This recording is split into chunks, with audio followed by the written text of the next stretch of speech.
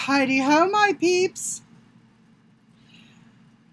This is just a quick little rant, just a personal little thing I need to get off my chest so I can continue on with the rest of my day and be productive. Look, I'm so dyslexic.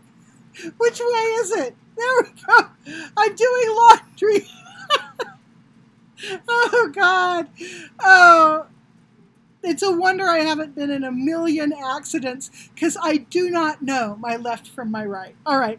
So anyhow, here's my little rant. So last night, I asked my husband, I said, hey, honey, can you go down to the very end of the first row in the craft room, because I've got shelves on either side and a big shelving unit in the center. He said, you need to go all the way down right by the window. You're going to look to your left. You're going to see shelves. About shin height is going to be some little plastic boxes with colored lids. Small boxes. They're transparent, so you can see through them to see what's in there. Yeah, okay, sure, I know where that is. Good. Now, what I need you to do is go down and look in those little boxes and bring me the one that has the embroidery floss. Sure, no problem. So he goes back there, and I can hear him moving shit around and dropping things and cussing, and pretty soon I can't find them.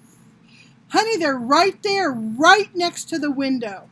There'll be the boxes and then the window. They're right there.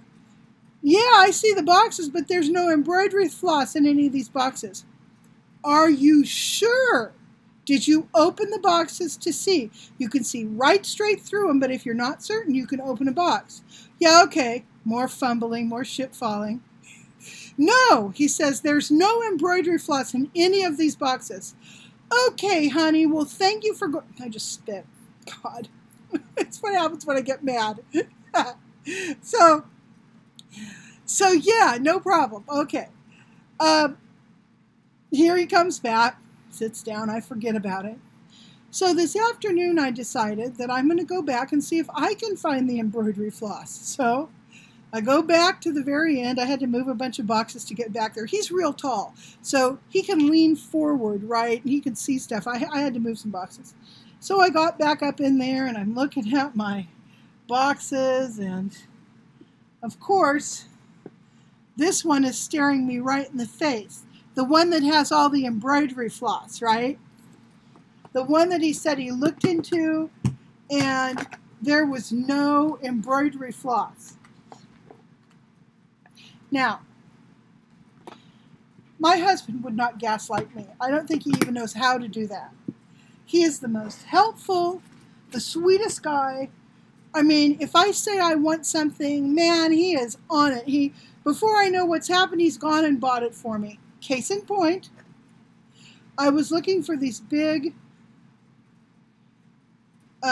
washers. I forgot what he called them. There's some term for this kind of washer. Because I want to do that painted washer art where you can make wind chimes and jewelry and crap. It just looked like fun, so I'm going to do some of that. So he happened to have these two, but they have embossed letters on them, and that's the upside, so I didn't want to see that. I said, you know I have a bunch of them. They're out in the, the shed out there. Oh, okay, he jumps up, runs out. No, he says there weren't any out there. Okay, that's weird. I said, I've got a big-ass glass jar about this big, full, absolutely full, thousands of these washers. No, I couldn't find it. Oh, okay. He says, you want me to go get you some? I said, no, honey, that's all right. No, he says, I'll go get you some. So he rushes off and comes back. We have a hardware store not too far from here, like 5 miles right up the road.